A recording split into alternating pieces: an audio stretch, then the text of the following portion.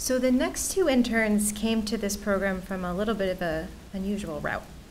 Usually students hear about our internships from their peers or from professors that incorporate the Holocaust or other aspects of human rights history into their curriculums.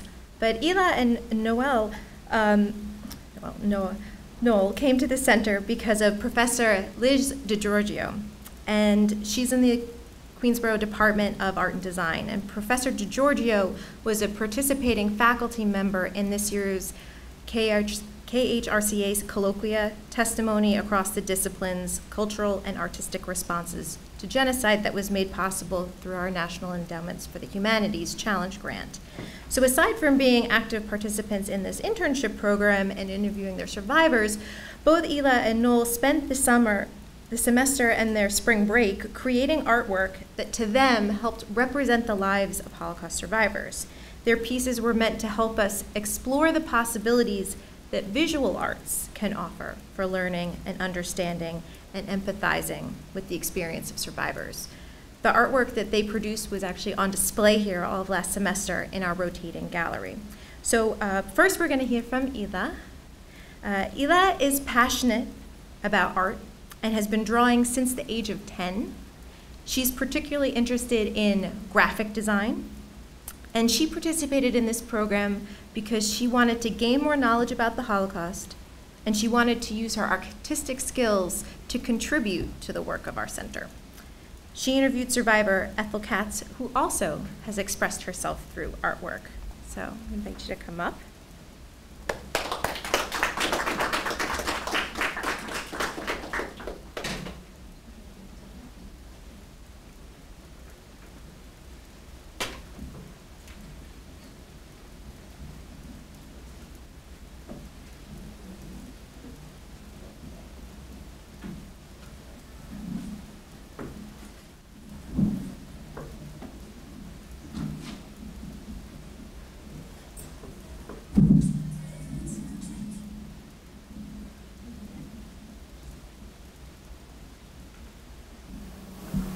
Hello, everyone.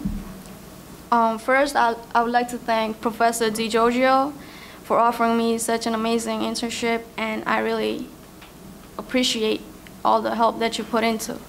Thank you. Also, I would like to thank Marissa. Marissa. I had a great time in your class, and I've learned a lot. And all the goodies that you always brought in, they were amazing, really, yeah. Okay. So during this internship, I've gained a lot of knowledge about the Holocaust and a new experience meeting this amazing person, Ethel Katz.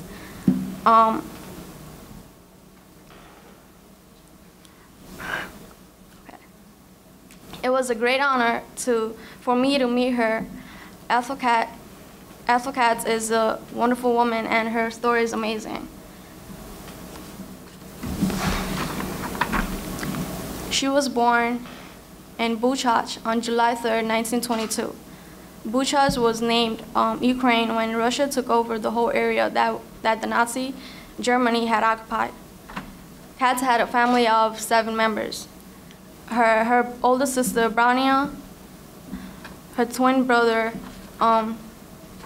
Katz, and she also had a twin brother. His name was Mania, and another set of twin brothers, which is crazy, Mulis and Rumak. Her dad, Anshel, I'm saying it right. Okay. He was a well-known person in his community. He helped a lot of people with a lot of things, and they call him a good master. Her mom passed away before Hitler came into power. So life for Ethel Katz and her family changed dramatically when Hitler came to power, going from a happy life in Buchach, Poland, to a war spent in hiding with the loss of all of her relatives. It was a horrific time when Buchach was invaded by the Nazi Germany in 1941. It was all going fine until the Nazi took over her city. Soon the Jews were being forced to wear armbands, and they were not allowed to be in many places. Like, they were restricted from schools, their homes were taken over, they were forced to resign from jobs, their stores were being closed down, they were not allowed to go to restaurants, and if they were allowed in, they had to sit on floors. Also, they were given a curfew and were assigned jobs to do. Katz and her family had to face all of these tortures, and these were the regulations that was made by Hitler. Before all these had happened, when the Jews were living their good life, the first Russian came to her city. Katz said that, this is her quote, that although conditions were bad, we're at least not being killed. But unfortunately, it all started happening soon, and the Germans came to the city on July 5th, 1941, and took control of the Jews.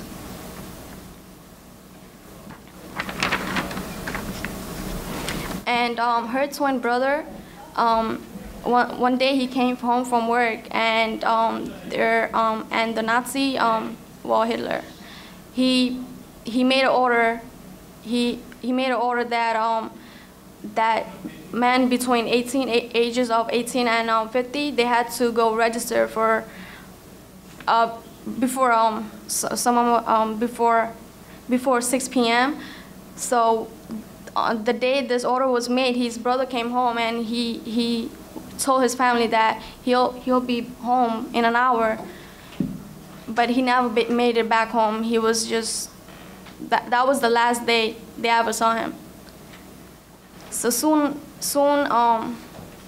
they had to leave their home, escape, and hide in many different places.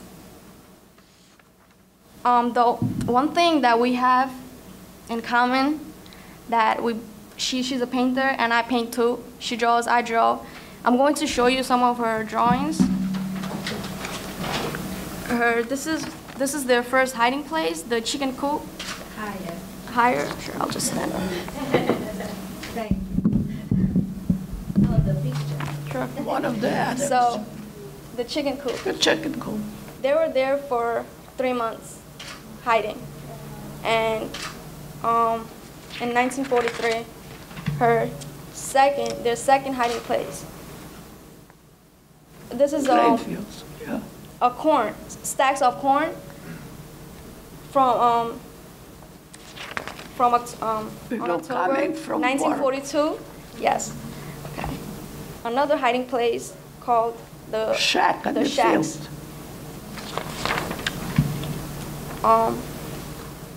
This is the leopard empty house. Yes, the filled empty with house. straw.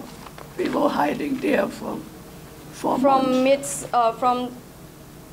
In the middle of in their village, in the middle of their village, and this is Grainfields. Grainfield. And The last house. The last house they were hiding, and That's where we were murdered, the Yes. family. and she lost all her family members, and she ran, and she just went back to her hometown. 4 months behind a fake wall, and the house was filled with German soldiers for 4 months. This is how she was actually hiding. This is the position she was, yeah, it's really upsetting. She was there for about 4 months without water, nothing. Like, she just had a little bit of water and some bread and nothing. That was it. Well, this really caught my attention because she had nobody. It was just her by herself. Nobody there.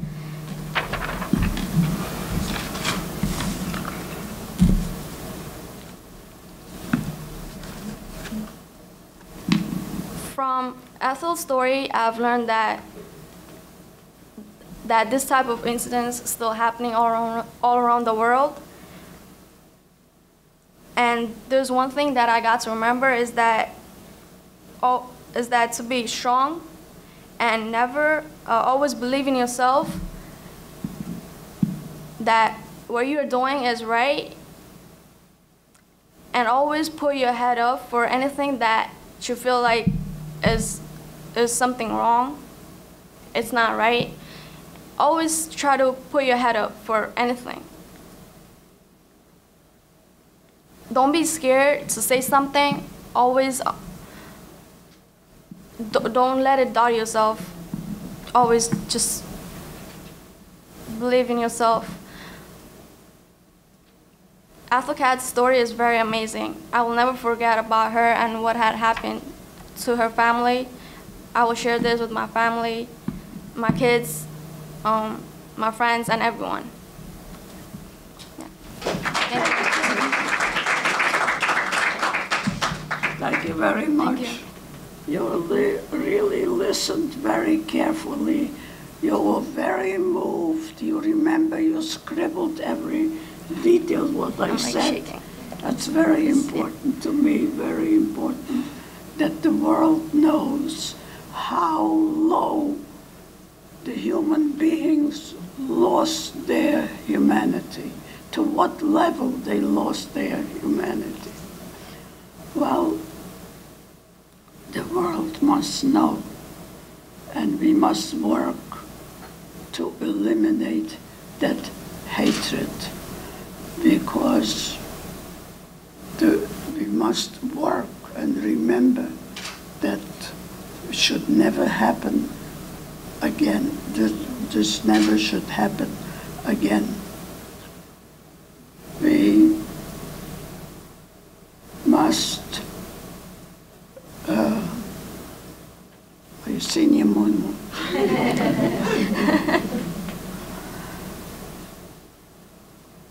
we go on. We must work for a better world. All we have to do to eliminate the hatred, we must respect our neighbors, nationality, religion, language, culture. Then we could live in peace and harmony again.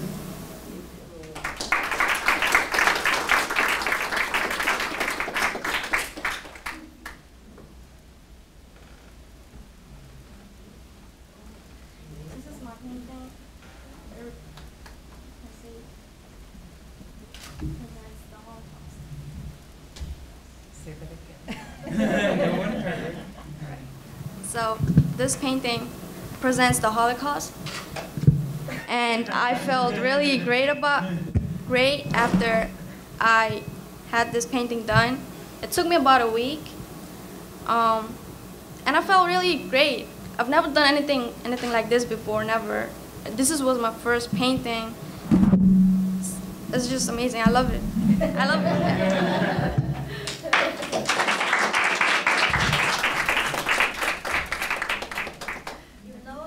Shows everything that you are feeling.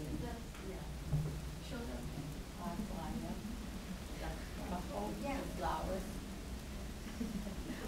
Thank you guys.